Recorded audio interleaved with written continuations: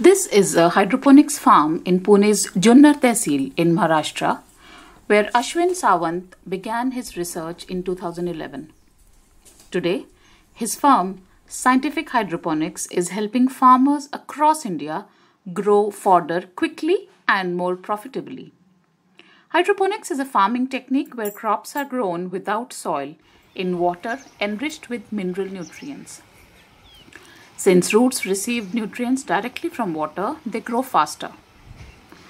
Fodder, which otherwise takes 2 months to grow in soil, is ready in just 1 week in hydroponic farming.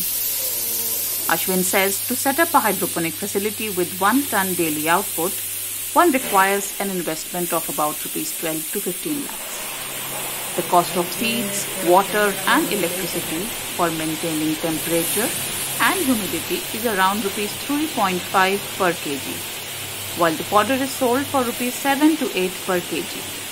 So a farmer can make a profit of Rs 3,000 per day or Rs 90,000 per month in a 1-ton facility.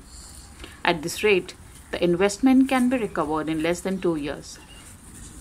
Ashwin has helped 70 clients set up profitable hydroponic ventures in the last 4 years.